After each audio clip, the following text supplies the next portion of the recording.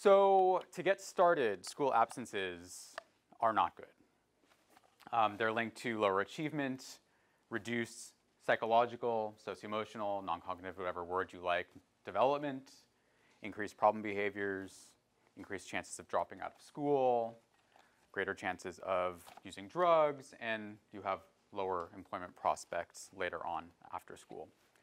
So there's not a good thing won in any of that list.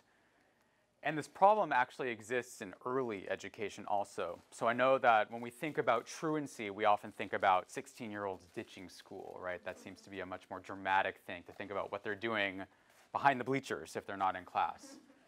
But in fact, research shows that there's also problems with early absenteeism in the elementary grades. And of course, it's not drug use, or I mean, we hope our 5-year-olds aren't using drugs, or I guess we hope no one's using drugs, but I guess especially our 5-year-olds. But it's linked to lower achievement, it's linked to higher problem behaviors, it's linked to higher instances of social isolation. It's not just linked to lower achievement this year, but it's also linked to lower achievement in future years. And it's linked to grade retention. So these are issues that are popping up when we think about kindergartners and first graders. The research links truancy in those years to issues in those years and also in future years. So again, small text. I'll try to go through it. So the stats are that 5 to 7.5 million kids are missing at least 1 month of school per year. That translates to 150 to 225 million school days that are lost aggregately over an entire school year. And the Attorney General cites in one of her reports that this costs California, so when kids are truant in California, this costs us $1 billion per year. No, so the first two are national numbers, and the third bullet is particular to California. And like I said, the problem starts early, so people are concerned about truancy and absenteeism early. So 10% of kindergartners in the US are missing 10% of the school year, which would classify them as chronically absent. And then 14% more are missing 1 to 6 days below the cutoff for chronic absenteeism. So in sum, about 25% of all kindergartners in the US would be considered chronically absent or just shy of that. So a quarter of all kindergartners in the US.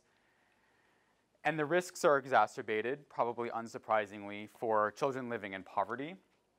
So kids in poverty are 4 to 5 times more likely to be chronically absent than their more advantaged counterparts.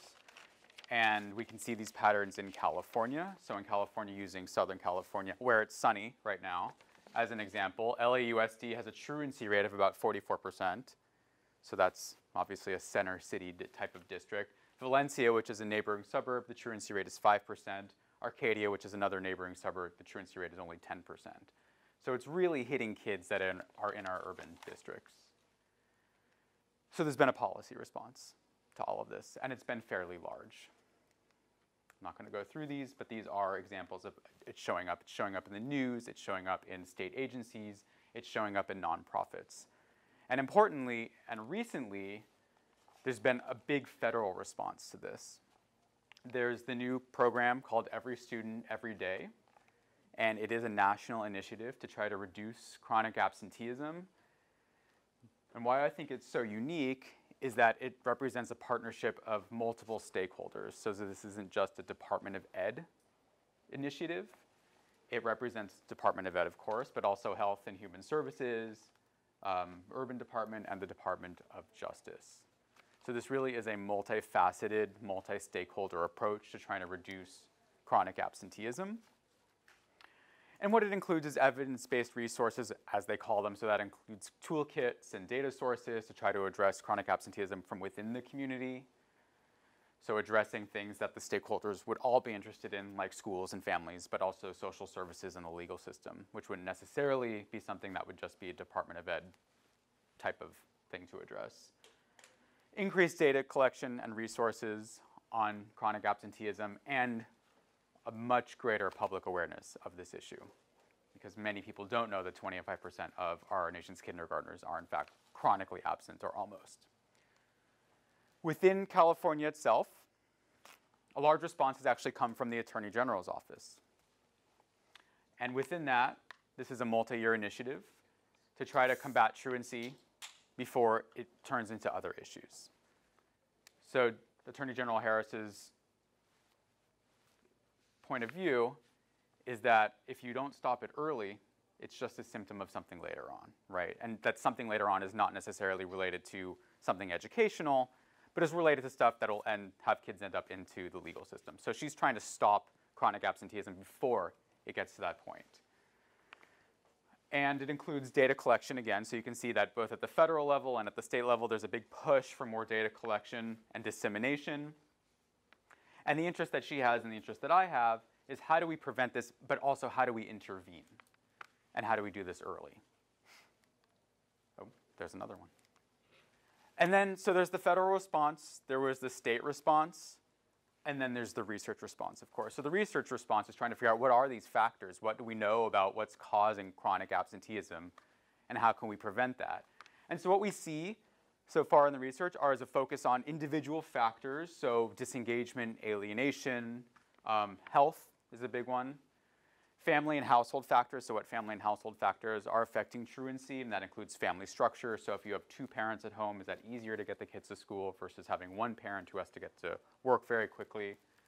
Parental involvement, so how involved are kids in the parents' schooling? How much do the parents know what's going on? SES, like I said, so high poverty families happen to be absent a lot more. So what's going on? What are the resources that are missing?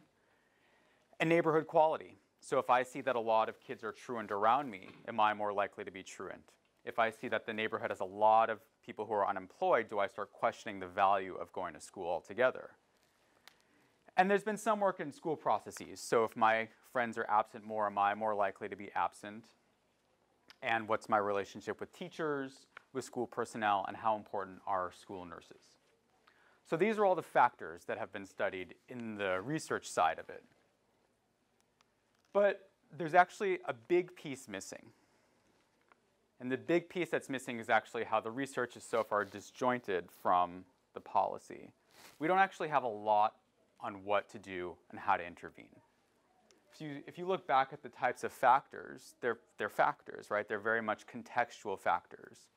And it's hard to know what points we should intervene at any of these. So if we find that alienation or educational disengagement is important, it doesn't really tell us how we should enter into trying to reduce disengagement. Same for parental involvement. If we see that highly involved parents have kids with fewer truancy rates, how do we prevent that? How do we get parents more involved? So that's where I came in with Attorney General Harris to think about two issues. One, how bad are absences? What do we not know about the effect of absences? So there's still a lot that we don't know on the detrimental effect of absences. So that was the first piece that we're working on, is how bad are these absences? And the second point is, how do we identify any points of intervention? How can we intervene? And particular to a policy entity like the Attorney General's office, how do we do it in a scalable and replicable way? So understanding this, of course, gives us a more robust understanding of not only how bad are these absences, but where can we start entering to try to reduce these absences. So the approach that we've been taking over the past year with the funding from Stewart has been two-pronged. The first was a qualitative approach. So we went into 3 districts, one in Central California, one in Southern California, one in Northern California, and asked district officials, what do you know about truancy? How bad do you think it is? What things seem to be working? What factors are important? Any specific issues that are particular to your district, or do you think those things are more widespread to all districts in California? And using that data, we went to the quantitative analyses, and we tried to yes? But the question was framed in terms of truancy, not chronic absenteeism, because the two are not equivalent. Correct. We looked at both. So truancy is more of a disengagement issue. Truancy is a narrow subset within absenteeism. That's correct. That's correct. The policy entities, and also I'm concerned about chronic absenteeism as well as truancy. So chronic absenteeism, this is a good point, is excused or unexcused absences, because we believe that if you're missing school for anything, you're missing school. Within that, truancy is a subsection where you're missing school for lack of a better word, delinquent reasons. So we're curious about both. Why are students missing school at all? And why are students missing school for delinquent reasons? So both are important. So asking the district officials that, led to the quantitative analyses. So could we identify any patterns in these interviews that actually might help us try to find some sort of causality or some sort of trends or patterns as ways to then jump off next year into actually trying to intervene and try a few of these things out.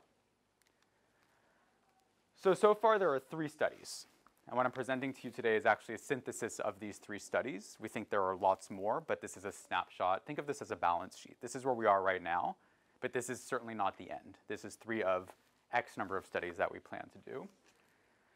So one study, we looked at the effects of absenteeism. So again, that was the first question we had, is what's the effects of absenteeism on kid outcomes? And actually little was known about timing that we could find in the research. There's a big assumption, like I'll talk about, that September absences matter the most. And so we were curious, do they matter the most? And so we looked at that.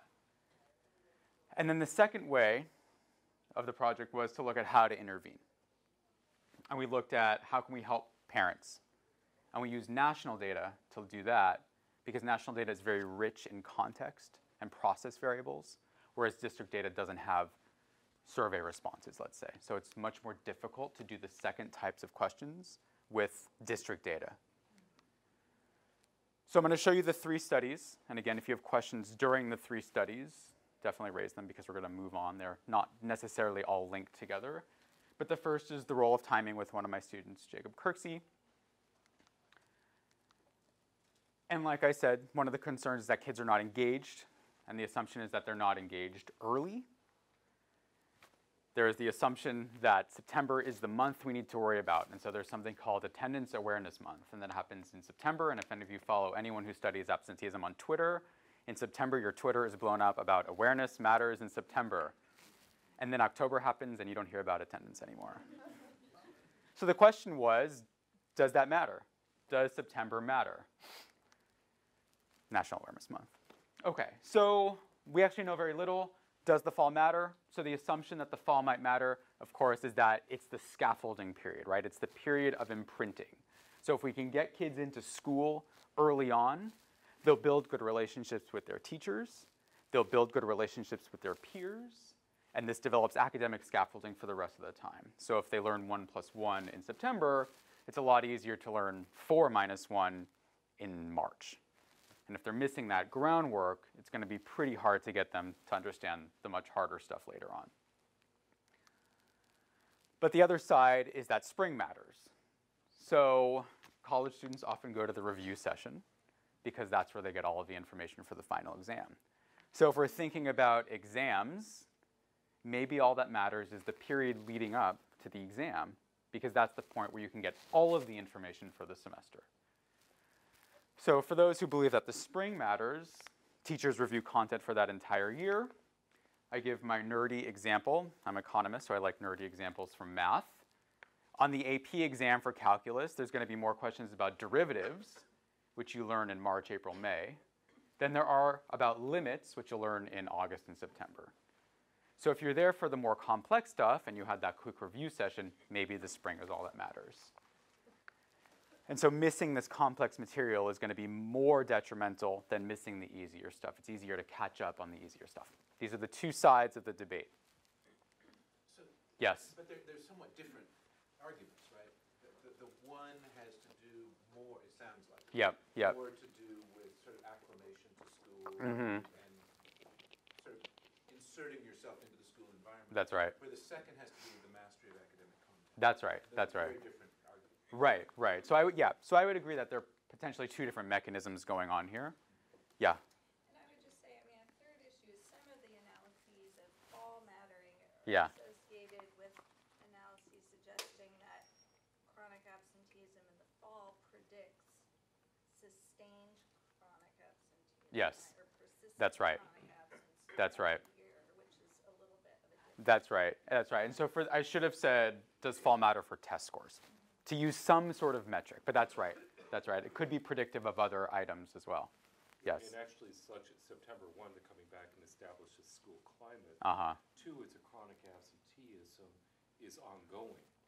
And so the idea of constant monitoring, which wasn't being done for absenteeism and pinpointing within not just the overall school or district data, but identifying individual districts, schools were shocked to discover that 40% of their students on an individual basis were chronically absent. And when you have 95% attendance in a school, at 95%, there's still schools, Hetty Chang with attendance works found in Oakland. Yep. You know, the research, substantial levels of chronic absenteeism that we're completely unaware of. Absolutely. And so the point in September was to establish the absolute importance of a monitoring system. Yep. And that's really, when you get to the end of the year, and then you discover, oh my, kids haven't been here, which was what was happening. Yep. We've got a huge problem that not only is a pattern ingrained, but academic loss and is disruption of everyone. So that's really the focus early was, you know, it's not just where students are most harmed, but for education as a system to wake up. And, you know, Hetty led that. Yep. Yep. In raising that awareness. That's right. That's right. And you make a good point that the 95% attendance rate does mask particular issues. Even with that, it can be excellent, or overall, or not bad, but also there can be severe problems within disaggregated data where you look at 95%, especially when you break it down by racial, ethnic group, male versus female, ages. The whole point is to discover at the beginning of the, you know, be awareness throughout the year, are there patterns systemically that are allowing absence to continue? Right. That's right. That's right. So in the confines of this study, we looked at achievement, but yes, I agree that there are different potential objectives to look at. That's right.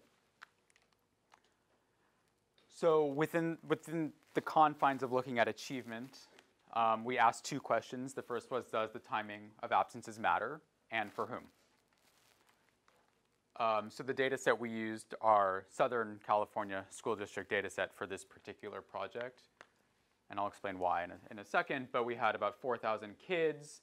They are grades 3 through 5, 67% Hispanic, about half are ELLs, and 63% receive some sort of meal assistance.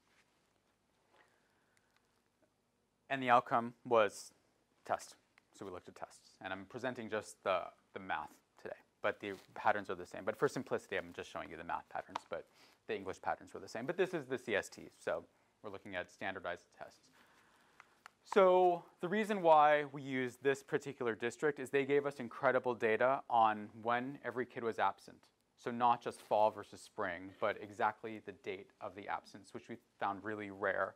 I've used East Coast district data before, and we were not given that. We're given total absences, total excused, total unexcused. So the unique thing in this data set was that we actually knew exactly when that kid was absent in the year. So we're really excited about that. And we started by looking at fall versus spring. So how many absences did the student have in August to December versus January and May? We included excused and unexcused for this run. And then we broke it down. So the question was, does the timing matter? So we wanted to look in more detail, and we looked at bins. So how many days, there were 30 days before the test, how many absences did you have in those 30 days? Then it's the 30 to 60 day before the test. Then it's 60 to 90 before the test, and so on and so on. So we looked at these bins to see how many absences you had leading up to the test. And then we looked at the absence for the exam. And part of the reason we did that was if we found that an absence was mattering for the exam after the exam was taken, then that would give me a sign that something else was going on altogether, right? So how can an absence in June affect my exam score from March? So we needed to make sure that nothing happening after the exam could be influencing an exam score that was taken in the past. And then we included fairly common characteristics of the students in classrooms. Like I said, when you have district data, you don't get a ton of richness in terms of teachers in classrooms and attitudes, but you do get a ton of richness in absences. So it's a trade-off. So for a project looking at the effects of absences on achievement, our biggest factor was the absences, so we went with the district data. Again, I'm going to nerd out very quickly. I'm going to do this for each of the studies. So our outcome was the math score. We looked at the number of spring absences, the number of fall absences, and again, remember, we break that out into the bins. The kid characteristics, the student characteristics and the student characteristics and the classroom characteristics. We clustered our error at the classroom, meaning we think the kids in the same rooms might be experiencing similar things even though I can't see that. And so I'm just going to control for that in my model. One more slide of nerdiness. I also control for the fact that schools are probably really similar, and other schools are similar but different from the school I'm in. So I control for that. That's using school fixed effects. And then I control for the fact that classrooms are really similar. So I have 3 kindergarten classrooms. I'm assuming this one's similar, and this one's similar in some way that I can't see, right? Something's going on in these rooms, and they're each unique, right? They have different teachers. So they're each unique. So I'm going to control for that. And I'm going to look at absences and how they vary within a single classroom. And I'll make a comparison of that. So that's what's going on with these fixed effects. I'm fixing what's going on in the classroom, and then I'm going to look at the variation in the kids. And what do we see? So these are spring absences on math test scores. We had fall and we had spring, and we had all of those other variables, the gender, the ELL, the race, et cetera. And we find that spring absences were significant predictors of test scores. So if you missed a day of school, your math scores will go down. But there was no influence of fall on the spring test score. So again, remember, this is a spring test score. Yeah? Spring absences before the test. Exactly. These are spring absences before the test. So then we broke it out even more. So remember, we were interested in these bins. And the only thing that was significant was the absences that were 30 days or less before the test. This is 30 to 60, not significant. 60 to 90 before, not significant. These are the days after the test. Remember, that was a good test to make sure that absences weren't actually representing something else. Not significant. So the only thing that mattered here were the number of absences that were 1 to 30 days before I took that test. And then we looked by characteristics. We found that girls, the absences that they had, hurt the tests more. We found that high-achieving students who were absent, those hurt their tests more. We found that non-SPED students who were absent, that hurt their tests more. And we found that non-ELL students who were absent hurt their tests more. That means that the test point decrease was larger for each day, for girls over boys, for high-achieving versus low-achieving, for non-SPED versus SPED, and for ELL versus non-ELL. Yeah? Is that because there was less of a decline to go with lower achieving? That's exactly right. That was one of my points that I was going to show. You're reading my mind. That's exactly, well, that's what we're hypothesizing. We actually don't know, but we think that there's a bigger opportunity cost for the high-achieving students if they miss a day of school. Whereas exactly, the lower achieving, they're sort of tailing off anyway. Well, I was going to ask that when you said you looked at, are the reasons you looked at the 2 different time periods. Yeah. And whether or not you would really be focusing on 2 different types of students. Who are absent in the beginning versus those at the end. That's a good point. That there might be a certain subset of students who are absent only in fall. And those who are, is that what you mean? And there's a different group that's absent in the spring. Right, and the ones that had the biggest difference in the spring, they're doing a whole lot better than the ones. And I mean, I care about them. Yeah. But they're not necessarily the group that I have to Right. be advocating. Right. Like the ones in the fall who are missing, they've already so far declined that they don't. That could potentially be happening. Yeah.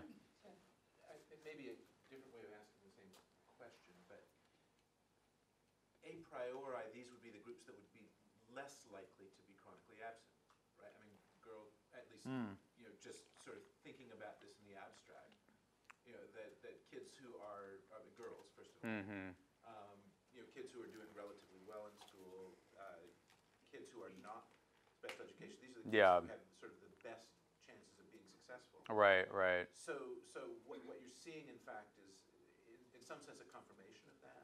That they're the least likely to be chronically absent. When they are, the consequences are the most damaging for them. Right, right. That's a good question. That's a good point. And it would be interesting to see how the patterns differ. Yeah, Before even, yeah, exactly. I probably have Sort that of somewhere. like I the just, prior question and yeah. sort of what the conditional probability. Right, absolutely. That makes perfect sense, yeah. But your measure is a spring test. Right, So what you're also experiencing is teaching to the test and test anxiety. Because the anxiety factor with high achieving students is related to absenteeism. When the teacher in the fall, they're not teaching to the test and focusing on preparation for the test. right, Which happens, and I don't know which districts you're talking about, but very explicitly in some schools and districts.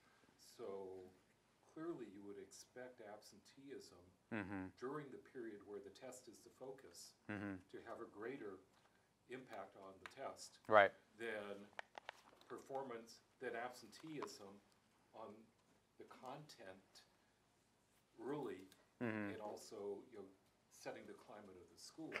right. And I think in some ways, it said the data with girls, high-achieving students, you'd want to investigate that relationship impacting your measure. Yes. So it's like you're both predicting my next slide. So one thing I want to say is that it's sort of a glib answer that spring absences matter for spring tests, right? But I must have this somewhere. There's always an exam of some sort. That's sort of one conclusion you could think of, is this was just measuring the effects of absences on a March test, but there are always points of assessing kids.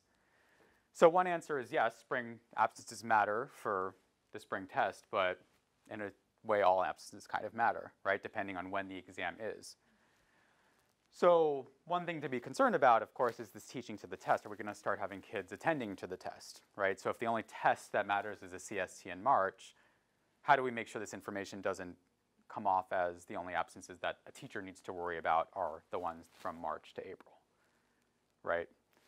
So the point is that there's always some sort of educational achievement exam or signature something that matters for kids. And so really the point is that the pieces up to those points are the ones that matter, but those points happen in October, and there might be something in September. The points happen in November, and there's something leading up to November.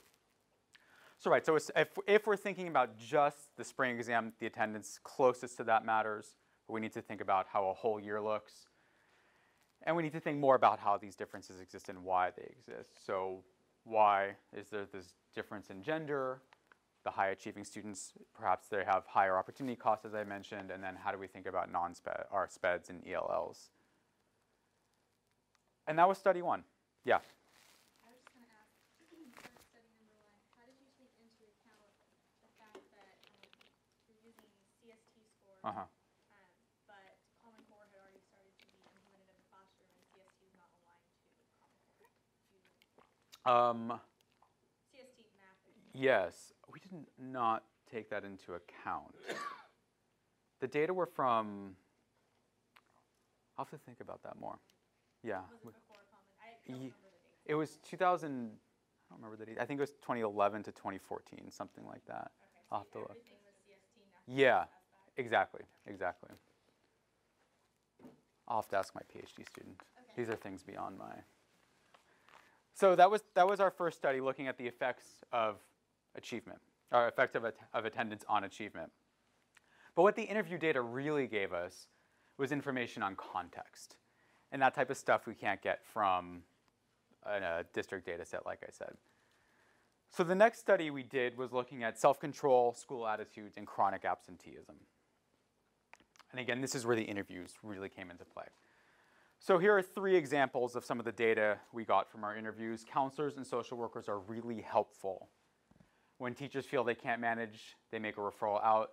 So we've had a great collaboration with counselors. Last year, we added money to add school counselors. They would ask for more funding if there were. It's a high priority. We have a lot of school climate strategies that address positive attendance, blah, blah, blah, blah, blah. We're making a big investment in socio-emotional climate. So these things kept popping up when we were talking to district leaders. So the idea of school counselors can really help with chronic absenteeism and can build a better schooling climate. So for this, we were interested in school counselors. And not necessarily what are the effects of school counselors. It seems to be positive. We were more interested in what do you tell school counselors to do for chronic absenteeism. And the Attorney General's office, on their side, wasn't so interested in the effect of school counselors because school counselors are expensive. And remember that one of their entry points is scalable and replicable. And so putting out a policy recommendation that every school should have a school counselor is a big strain on districts' budgets. So what we were interested in is how can we develop kids? What are the entry points for developing kids socio-emotionally? What could we tell the infrastructure that's already in place in our districts? So we were interested in the why, in what mechanisms might underlie school counselors. Why are districts saying there's a positive effect of school counselors? And I guess it's a longer term question. If we do think that districts should have more school counselors or schools should have more school counselors, what would we tell them? What's the effect? So for this study, we started with kindergarten. And part of the reason for that was the fact that a quarter of our kindergartners are almost considered chronically absent, so we thought this was a good population to start with. It's also a population that's starting, right? They're starting school. And kindergarten is filled to the brim with transitions. It is a very potentially stressful time in a kid's life. So it requires new adaptations, and that could be really stressful.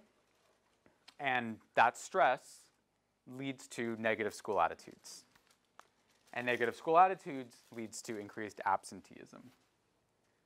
But what research has shown in the developmental psych literature is this bottom bullet. More self-control might actually be linked to school attitudes, and so maybe more self-control can also be linked to reducing absenteeism, where self-control was defined as the ability to manage emotions, behavior, and attention.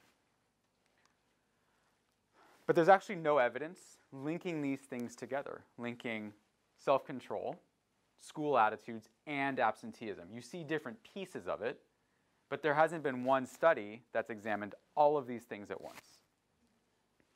So we were interested, are these things aligned? Can self-control link to school attitudes? Can self-control link to absenteeism? Perhaps self-control, teaching kids self-control, is an entry point for counselors. And is it important in kindergarten, in this particularly stressful year when self-control could actually be really important for kids? And so not having this information, like I've been saying, makes it really difficult on what to advise schools and districts and counselors if we don't know all of these links. So what I've been describing is our speculation. So we think that higher self-control leads to less frustration at school. They're more interested in the academic content. They're more interested in socializing. There's less conflict. So they become more eager to go to school, and this eases the transition. So in a way, self-control makes school a more positive place, and they're less likely to adopt what's known as school refusal attitudes, right? So I don't want to go to school. So if I have more self-control, school becomes a happier place. I'm less likely to say I don't want to go to school. And as a result, potentially absences decline. So this was our model that we looked at to how does self-control get us to chronic absenteeism. So we asked, does self-control link to school attitudes? And does self-control link to absenteeism? And do the school attitudes link to absenteeism? So for this study, we used what's known as the ECLSK. It's the Early Childhood Longitudinal Study. These kids were in kindergarten in 2010, 2011. It's a National Department of Education data set. They keep following these kids. So these kids are obviously older now. So the data keep continuing. But we're interested, again, in the kindergarten. And it was a survey of parents, of teachers, of school administrators. And it was consisted of direct assessments of the kids. So in this survey in kindergarten, parents were asked, how often does your kid complain about school? How often does your kid feel upset about going to school? How often does your kid fake sick to stay home? And the answers were more than one time a week, or fewer than that. For the next question, we were interested in absenteeism, and so they asked the teacher to report on the kid's number of absences. And like I mentioned when using the district data was much more rich when it came to absences. The ECLSK isn't as rich. So we had to use 11 or more days as I am chronically absent. So that's, again, the trade-off in these data is this one is exceptionally rich in what we know about the parents and the families and the kids. But we know less about absenteeism. The other one, we know a lot about absenteeism, but we know almost nothing about the families. We need to find some sort of happy medium, but that takes a lot of more money. So self-control was our key measure. It was developed by psychologists. It was given as a survey item to the parents about their kids. It was a bunch of questions. 1 to 4, how often does your kid do blah? And a scale was created from that. 4 is the most self-control, 1 is the least amount of self-control.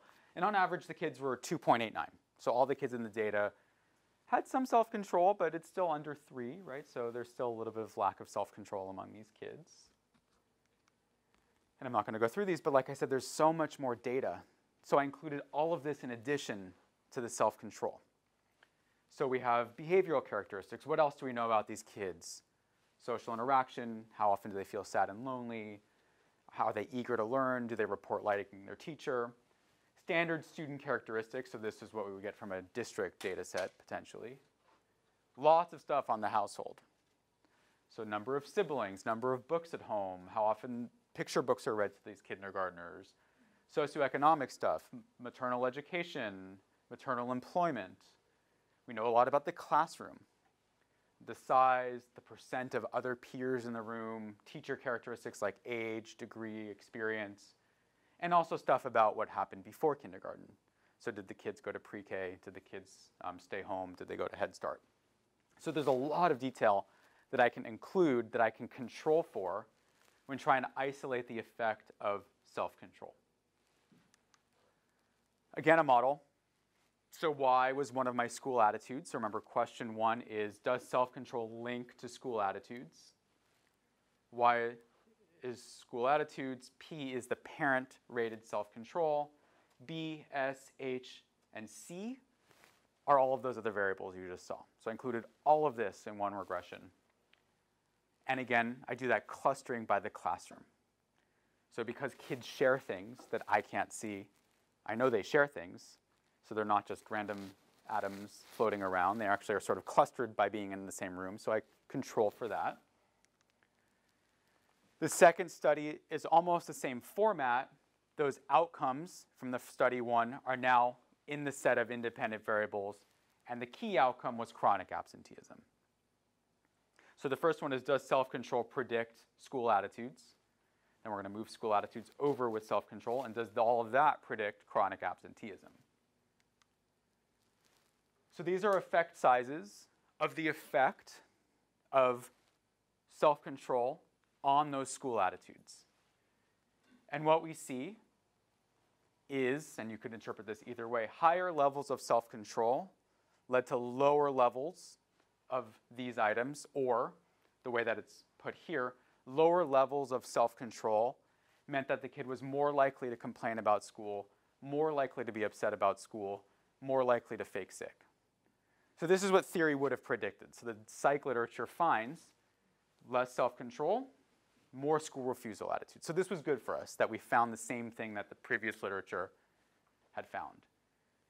And we also found the largest effect for being upset to go to school. I'm not sure why that is. I mean, they're all sort of similar, but we see the largest effect for complain and I guess upset.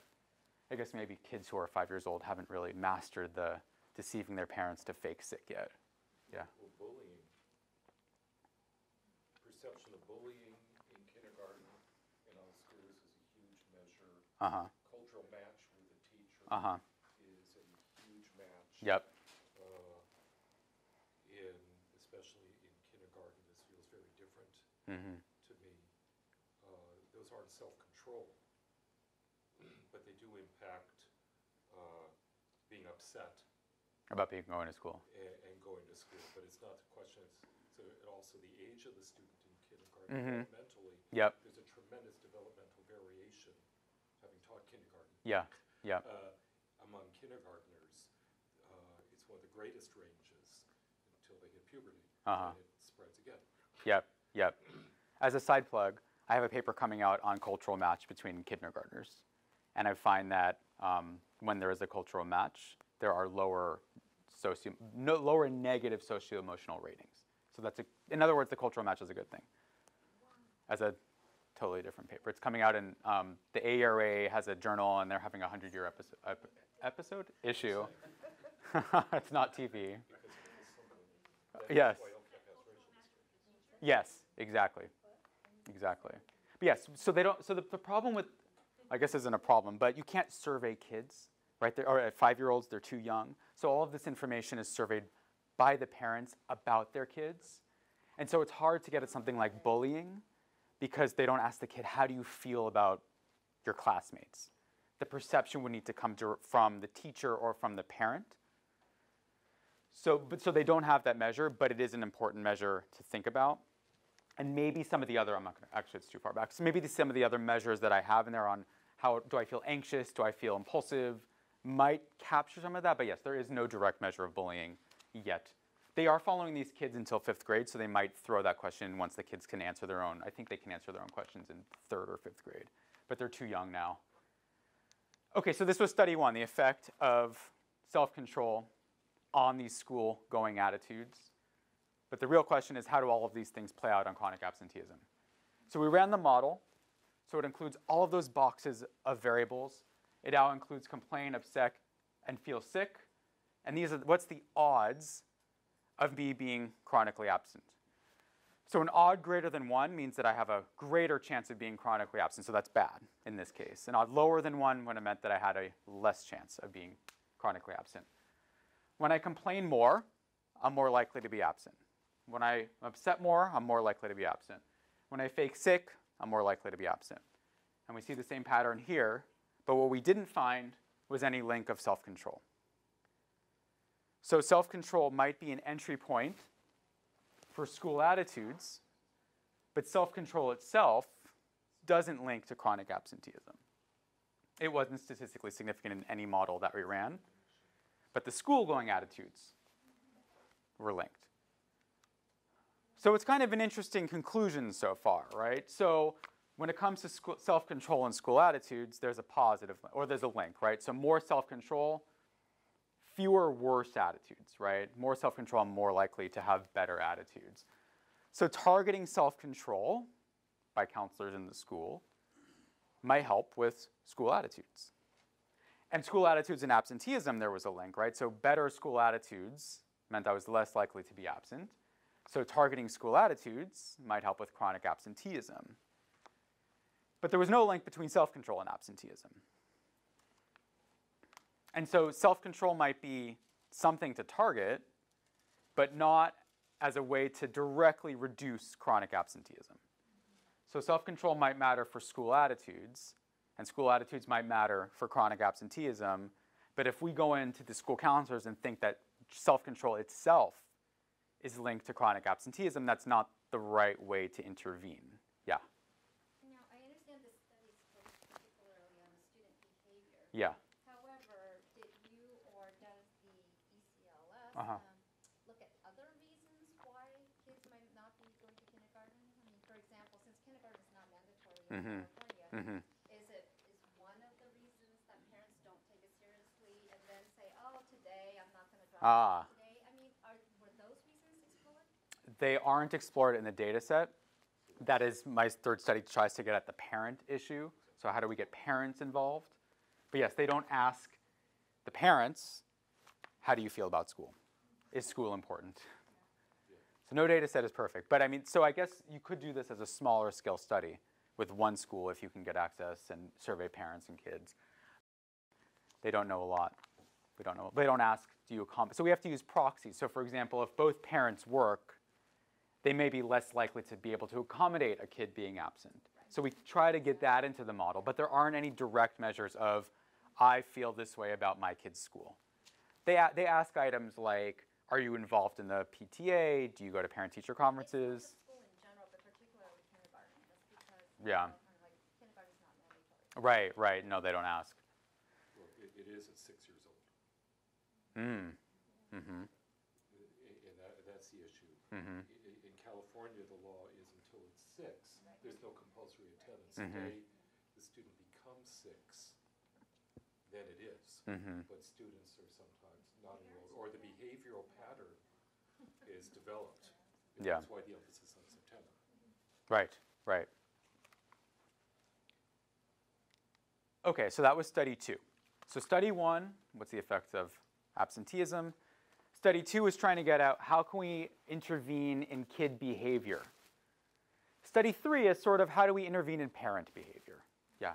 Before you go on to that. Yes. On the study two, since you started out by indicating that most folks thought that counselors were so important, did you do any research about what the counselors actually did to affect the chronic absence, as opposed to what we should be telling them to do? So there isn't any data on the What they counselors did. themselves. Really? Yeah, yeah, Okay. Just checking. yeah.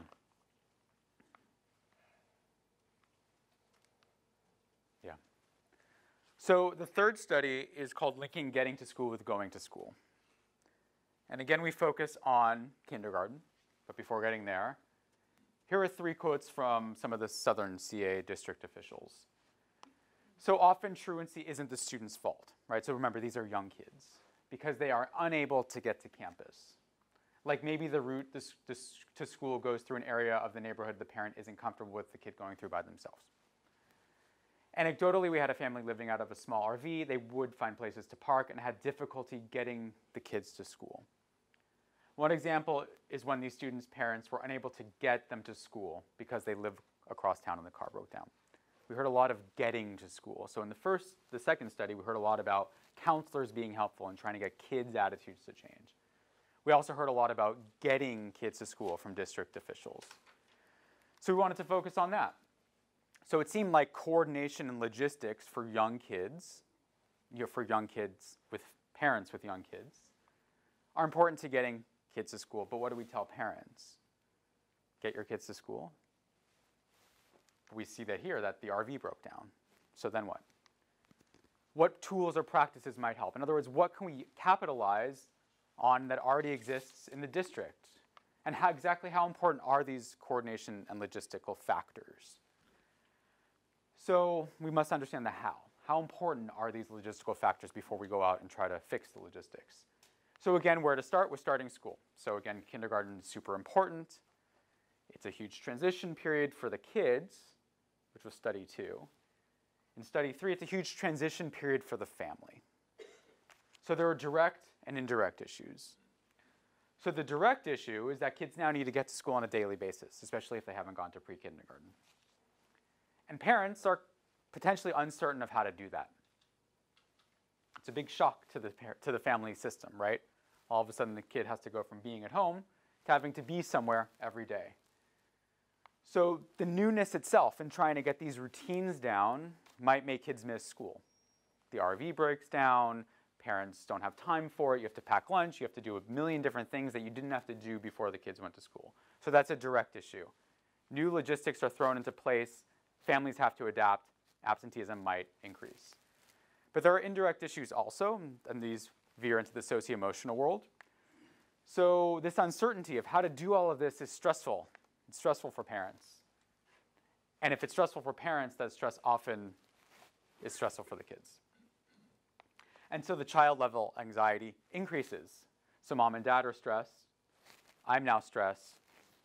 I don't want to go to school. So you can see the school refusal behaviors from study 2 could potentially come into play here with all of these logistical changes happening at the start of kindergarten.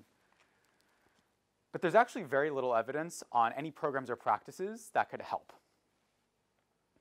So my proposition is that the school bus is actually really helpful. And I know that seems really basic, but I'll show you on the next slide. But there are two issues again, right? So how do you solve the direct issues? The school bus is a schedule.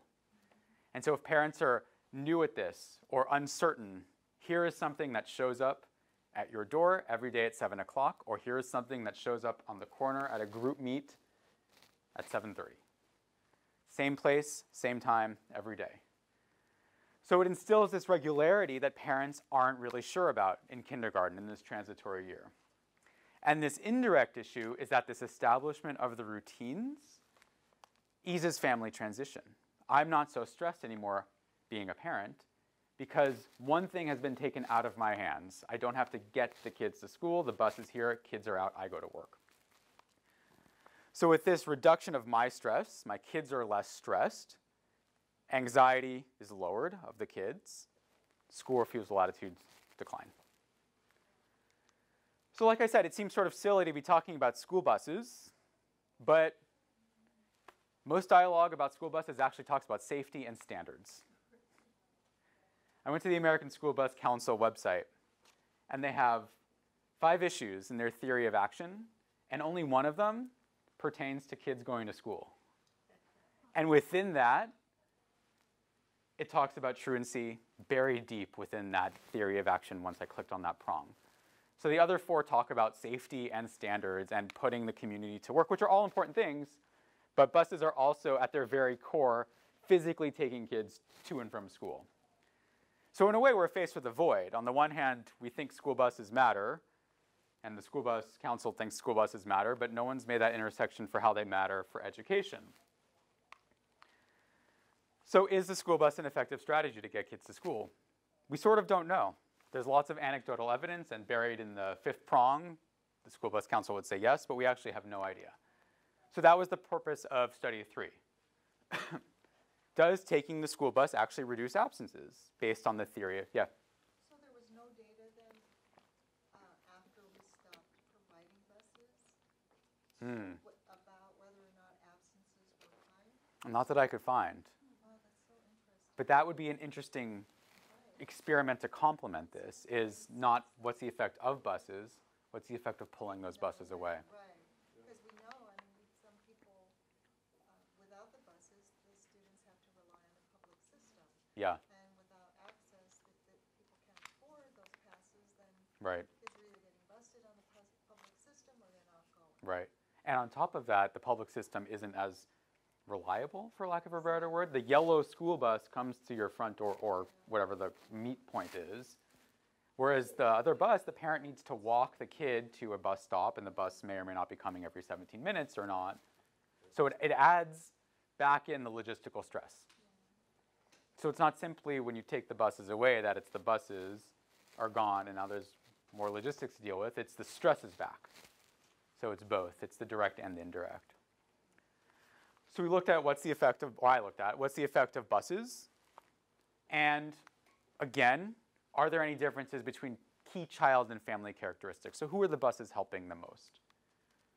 And again, the best source of data for this were the ECLSK. So again, this big study, kids were in kindergarten in 2010, 2011. There were about 14,000 kids. I didn't mention that before, but there's a lot of kids. The absences, again, were the teacher measures of absences, right? So sacrifice of using this big data is that we don't have direct information about the kids' absences every day. But again, we get lots of information about this other stuff. So I looked at the number of absences that the teacher reported, and then this chronic absence cutoff. So was I chronic absent? Was I not? And then the key measure was, how do I get to school? They asked the parents, how does your kid get to school every day? Of that, a quarter took the bus. So 25% were bus takers, school bus takers. These weren't public bus takers, school bus takers. And the rest didn't take the bus. And of that group that didn't take the bus, 70% were driven by their parents.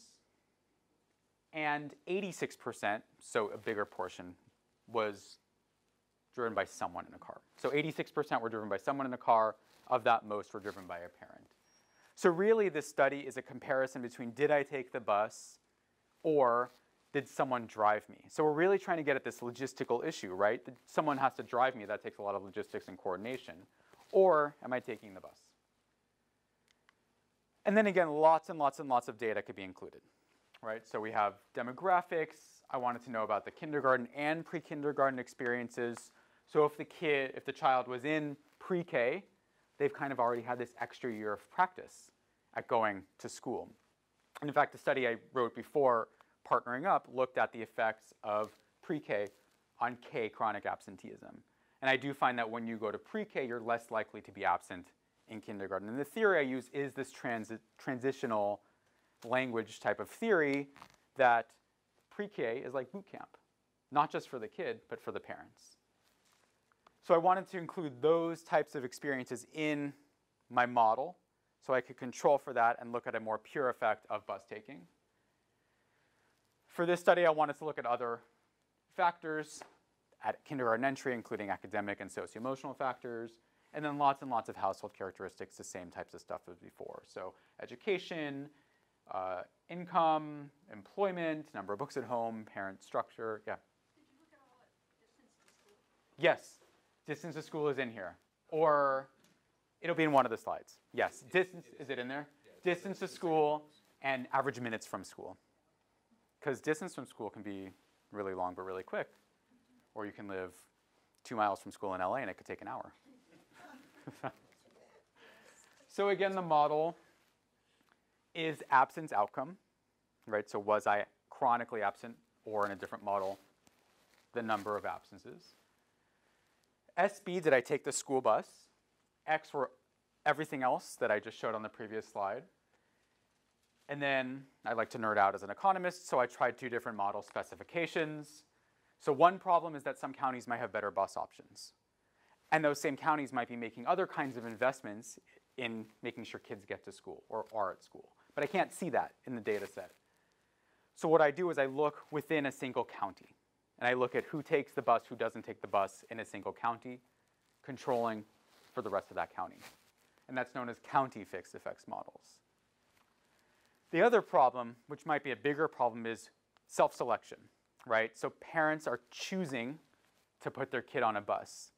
By doing that choice, that's a big issue in terms of trying to estimate, right? Because if the parents are involved enough to make sure their kids are on the bus, the parents might be involved in other ways that would reduce absences. And so the effect of bus taking really be the effect of bus taking, or be the effect of all of this other parent stuff that I can't see. So what I tried to do was match kids. So kids who took the bus, I tried to find a kid who looked like they would have taken the bus, except they didn't. So I try to find pairs. You can think about it like that. Yes? But some parents might not have had the choice of Right. putting their kid on the bus. That would be a more ideal scenario for the purposes of modeling. Yes, yes. But if the parent does have the choice, then why are they choosing? And no one could see that from any sort of data set. But yes, if I could sort of randomly give this family a bus and this family not a bus and see what happens, that would be the ideal. And that's sort of what's going on with this propensity score matching. Is I'm going to find 2 families that look the same in the data set. Only one of them took the bus, but they look exactly the same on everything else. Yeah. And are they families that were in the same district? We look at that, and this is an I study, not with a student. Yes, I look at that, and it doesn't make a difference in that. And then I'm just curious, a clarifying question. Yeah. Are you throwing together kids who are in districts that do have school busing, that do not have school buses, that rely on public transit? Yeah, so that's, yep. So they're all That's being accounted for. No, and then it is being, yep. So I do both. I look at everyone all at once, and then we try to separate out by these other, yeah, that's right. That's right. Okay, so I don't know why the titles are at the top. I tried to fix that, but I gave up. But these are those 3 kinds of models. So nothing but all of the variables. Then I'm going to just look at the counties separate and see what happens. And then I'm going to try to find pairs. But in any case, this is the number of days absent. And this is, am I a chronic absentee? And these are effect sizes. No matter what the story is, if I take the bus, I have fewer absences, and I'm less likely to be a chronic absentee. And of course, when you do the matching, which I think is the best experiment, although it's not a real experiment, but the closest, you actually see that the effect is the largest. So bus taking reduces the chances that I'm chronically absent. Even more so than just being absent. It's actually not pushing me over the edge to be chronically absent. And then, who does the bus taking help or hurt? So I looked at healthy versus unhealthy children, because unhealthy children are often absent. Remember, not just truant, but could also be absent. So what we see is that healthy children actually benefit from the bus more than unhealthy children did. But again, this could be because unhealthy children are staying home by choice, right? So if you have health issues, the bus might not be the most important thing that you're thinking about as a parent. you might be thinking about the health issues of your child. So for the group of healthy children, they were helped more. Did I attend pre-K or not? So what I found, which is interesting, and corresponds to the other study I was telling you about, those who didn't go to pre-K actually benefited more from the bus. And my thinking is exactly what I was saying before, that pre-K had the boot camp. But the families without the pre-K, the bus is essentially serving as their boot camp. Poverty versus non-poverty, so the number of absences, non-poverty families were helped more by the bus, but there was no difference in chronic absences. So this really isn't so much a poverty, non-poverty issue in terms of the bus itself. It actually points to the interesting thing that there's a bias in a lot of people's view that families in poverty are less motivated to have their kids in school. And what we found a lot of times, that's exactly the opposite. That they say limited English speaking, English is a second language, families are not going to care. And what we found is when we talk in the communities and to the parents, there's an extreme motivation that my kid will have these advantages. But there is a bias among those who don't look at expectation that will be lower. Yes. So it's actually not surprising that non-poverty, the bus has a higher helping for that group. Yeah. Goes against what people would have general thought. wisdom. Yes, yes. So I think, so the next one, the mom employed versus not employed, I think goes along with this pre-K. So actually the children with non-working moms were helped the most by the bus. And that goes back to the idea of the structure. So if mom is at home, kid might have a more accommodation to stay at home, right? The mom's like, well, I'm going to be home anyway, you can stay home. And so the bus helps with that because the bus is there at 7 a.m. every morning. Whereas the parents who are employed have to leave the house also. And so the idea of logistics isn't such a big idea for parents who are already working because there already is a schedule in place. But in families where the schedule is a little bit more flexible, like mom is at home not working, the bus actually serves for logistical purposes. No difference in distance. So distance to school, everyone was helped the same amount, didn't make a difference. Although with the minutes to school, the children with the longer commute were helped more by the bus, which again to me speaks to logistics. So if it's a long commute to school, time-wise, parents may give up right in the beginning. This is all about transitions for parents. And if it's an hour to get to school, a parent might say, I don't feel like driving an hour today. It's okay, why don't you stay home, you'll go tomorrow. Not if the bus shows up. So again, small font. I thought this would be an iMac screen. So a big void in the role of bus taking, but it does seem like bus taking is helping, especially so for reducing chronic absenteeism. So how can we rely more on school buses is the first question.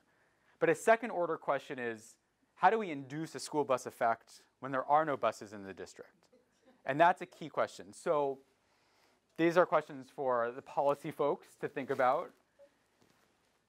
Can we have community people getting together and with escorts or Big Brother, whatever it might be? So these are the questions, is how do we induce some sort of regularity and logistics in the absence of funding to have school buses?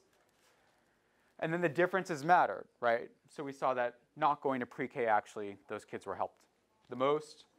Non-working moms, minutes to school. So these are important families to think about when we're thinking about logistics. This is shining through as a logistical issue with families. So in sum, this is the 3 studies that we've done so far. There are lots more to come, hopefully. So we saw that timing matters. Not all absences were created equal. If we're thinking about just an exam itself, the absences closest to the exam mattered. So on the one hand, does an overemphasis on the fall create an imbalance if we're thinking about spring exams as our objective? But on the other hand, as I said, there's always an exam, right? There's always something at school. So the point is that if you're missing any sort of period before you're being assessed, then you're missing that period in September, in March, whenever it might be. Attitudes matter. So school attitudes matter. School-going attitudes matter. But it was important to try to disaggregate this more than what's been done before. So self-control mattered for school-going attitudes. School attitudes mattered for absenteeism, but that third link didn't exist. So this helps us start to think about how can counselors best help with chronic absenteeism. And logistics mattered. So kids on the bus were more likely to attend school. This is true even in kindergarten. So how do we use our infrastructure that already exists to help kids get to school? And what do we do when the infrastructure lacks? How do we still get kids to school? How do we help families with logistics? And now I can click that. Okay, we've got a few Yes. minutes left for questions, Karen. When you look at the bus study, Yeah. how large is the effect? In other words, if we put buses everywhere, Mm-hmm. does that mean that we're going to convert all of our chronic absentees into attenders? Or is it 10% of them, or is it 1% of them? That is a good question. I wish I didn't make this so small again. The effect sizes were fairly large. They'd be considered medium to medium large for sizes of this type of work. So it's not experimental work, so it's not the same type of. But yeah, the effects are fairly large. But I'd have to look in more detail at your question. But that's an interesting point: is how many people, or how many kids could we actually convert to non? Yeah. Well, as an economist, Yes. the framing of the question would come down to dollars. Right. What I ask is when a student is thought to be truant, Yeah. do you send a car to get the student? Mm-hmm. And they say, we can't afford to send a car. And I say, well, if you send it this time, students aren't out alone. How many days of attendance would you increase by showing that level of commitment to knocking on the door and the wonder that you might show up? And then you extend that over the course of the student's career. And if it's 15 days, which is fairly reasonable, and maybe much more, that's worth close to $1,000 in apportionment. Does it cost $1,000 to send a car and driver to get this kid? Right. If not, you're losing money by not doing it. So I think in the way a lot of schools think about apportioning resources, linking this to payment through average daily attendance would be a really interesting study because, you know, again, the cost benefit, and we can't, in this instance, is very short-sighted. You know, we've had real success in some areas of getting greater follow-up on students by showing an economic analysis. So that might be a helpful way for you to frame Yes. attendance dollars. Yes, that's right. The stat I showed in the beginning was Kamala Harris says that it costs us $1 billion a year in absenteeism. What happens if it costs us $2 billion to implement school busing? And then learning, I think learning matters. Somebody else? Yeah. Well, I was just going to quickly say, piggybacking on that, Yes. that would in turn impact the school attitude. Mm-hmm. So you've kind of got two things going on there, you know, caring enough to send someone to get the students to school impacts the attitude towards school, and so you really. Right. That's a great point. Exactly. It's also, if you think of, I mean, how many things can we bundle into one, right? So if the school bus takes care of parental anxiety and getting the kids to school, then you've reduced child anxiety and you've reduced absenteeism, right? So a good strategy is how many strategies can we realistically put in? I think that makes a lot of sense. I've already had my turn, but I want to. No, please. I want to ask a completely unrelated Oh, question. okay. Which is not related to the research at all. Yeah. Both the state and the core school districts are talking about, and the core school districts are actually doing it, using chronic absenteeism as an indicator of accountability. Yeah. Unrelated to your research. Yeah. But is that a good idea or not? I mean, as you've looked at these data, as you've thought about this, does it stand for other things that you think are important, and should schools be held accountable for it? That's an interesting question, right? So, I mean, yes, I guess you asked it, so it absolutely is. It's interesting because it does link to these studies. The second two studies, and especially the third one, would say that absenteeism isn't about the school, right? That it's a parental logistical issue.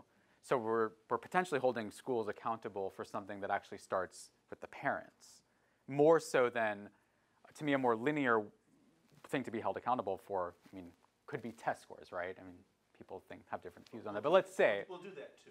I promise you. let's say that we hold schools accountable for test scores. We assume that teachers are the ones, or the curriculum is the one that's linking kid to test score performance. Whereas I'm not sure that it's school itself that's linking kid to showing up, right? So it's a challenging question because now we're asking schools to make sure kids are there on time when it actually might not be at the school. The school might not be the policy lever. So that I'm not saying yes or no, as an academic would. It's a yes and no. But it's a good question. It's because, like other things, although they're also, but socio-emotional development's another one that schools are being held accountable for, or will be. And that's another one that's, sure, there is a teacher effect and the school effect, but then there's also the parental effect. So it's not as neat, I feel, as an academic outcome. Okay, well, let's thank Michael for his Thank you.